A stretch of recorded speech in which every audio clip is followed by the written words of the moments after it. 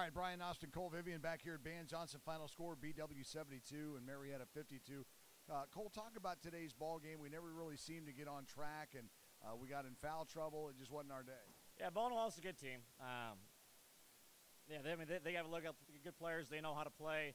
We're immature right now. Okay, we knew before the game that they're going to call those hand checks with two hands on people. We didn't adjust to it, and we knew coming in that that's what was going to happen. And we did a real poor job. Did a poor job on the glass. So credit Baldwin Wallace. They definitely earned it, but we have some ways to go.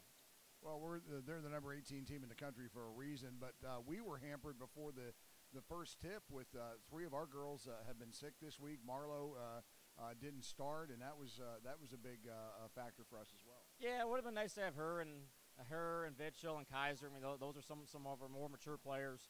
Those other players got to step up, right? So I have to do a better job getting those players ready because it's a team. It's like we should recruit 5 people and have 5 people the whole year. We know injuries are going to happen. We know that stuff's going to happen. Just got to do a lot better job. Spent a long time in the locker room talking to the girls after the game. Can you tell me what you told them? Just team stuff. I mean, just being more mature. You know, picking up on plays, taking stuff from practice over to the game.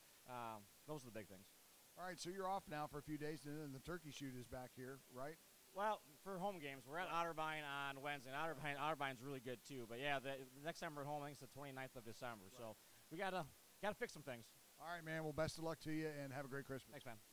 That's Kole Vivian.